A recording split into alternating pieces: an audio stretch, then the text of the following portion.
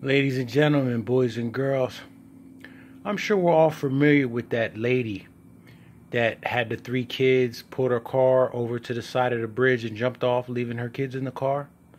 Well, I saw a video about it last night that a woman put out on it. And, I was reading the comments. It's a shame. She was depressed and, she had a faith in God. I don't understand why she took her own life. And then another comment saying, I don't know what they were saying. I'm going to link it. I'm going to link the video in the comment section so you can go back and read the whole thing and see the comment that I left. The comment I left said, if it was a man that had 3 kids who was in arrears because of not paying child support and he did the same thing, it wouldn't be as much pub. Don't you know? Not one single thumb up. Not one. And I'm going down now. Okay, I posted that comment yesterday.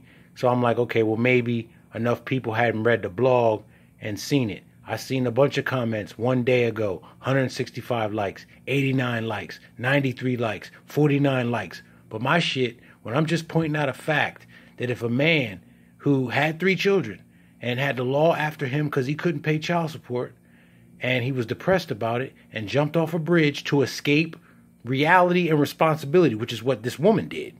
She didn't have those kids' best interest at heart because she brought them into this world without a father or without a husband. So she didn't care.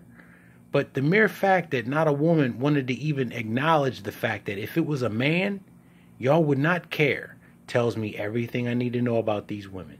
They're selfish and they care nothing about us. So you're a fool to give a fuck about them.